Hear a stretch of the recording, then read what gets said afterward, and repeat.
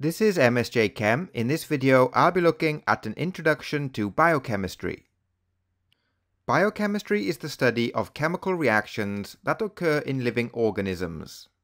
These chemical reactions are known as metabolism.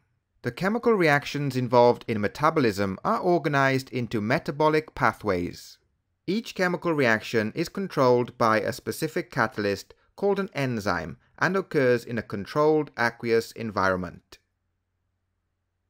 Metabolism, which is the sum of all the chemical reactions in an organism, can be divided into catabolism and anabolism.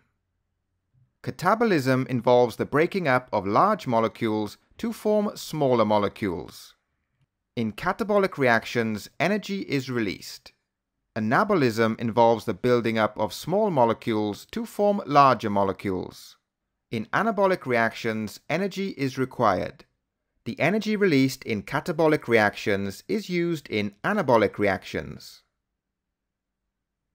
Catabolic reactions involve the breakdown of large complex molecules into smaller molecules, releasing energy in the process.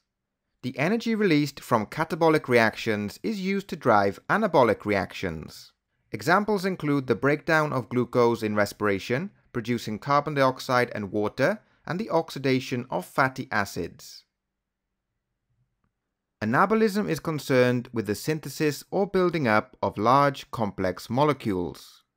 The reactants, which are small molecules, are known as precursors. Anabolic reactions require energy. Examples include the synthesis of proteins from amino acids, nucleic acids from nucleotides, and the production of carbohydrates in photosynthesis. And finally, we look at examples of biological molecules. The biological molecules that we look at are lipids, proteins, vitamins, and carbohydrates. The diverse functions of biological molecules depend on their specific structures and shapes.